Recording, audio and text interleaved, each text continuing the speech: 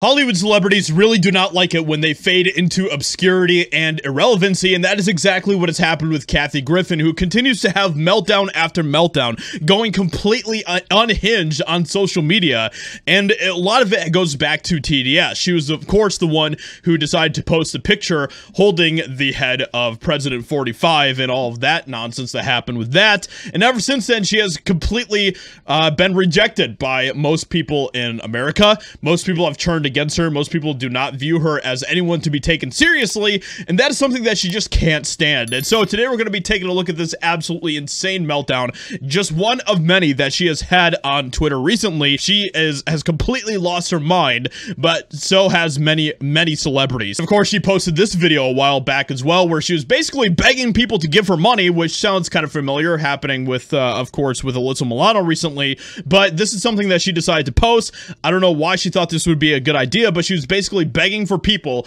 to show her support, come out, see her shows, all of that type of stuff. It's all about the tour, man.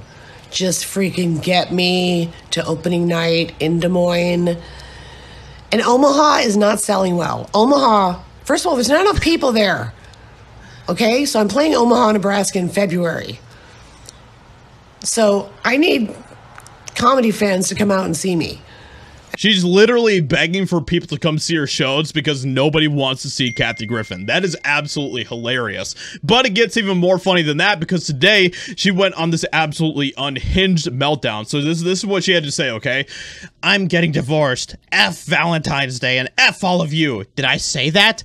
Thank God I have 3 shows this weekend. I'm going to make every member of the audience my personal Valentine, regardless of their orientation. Wow, that is so stunning, so brave, absolutely just incredible stuff. Good job, Kathy. I don't know about you guys, but it's kind of shocking to even imagine that Kathy Griffin would be married in the first place. I don't know who in their right mind would want to marry her. It's very clear that the feminist woke ideology has completely rotted her brain. The nightmare fuel is just kind of off the charts, and so with all that being said, it's hilarious to see yet another celebrity, okay, who is completely losing their minds. So many of these celebrities are, and it's absolutely entertaining to see and to watch as they are having all of these crazy meltdowns. So with that being said, hope you guys enjoyed. Leave a like, subscribe, and I'll talk to you all in another video very soon.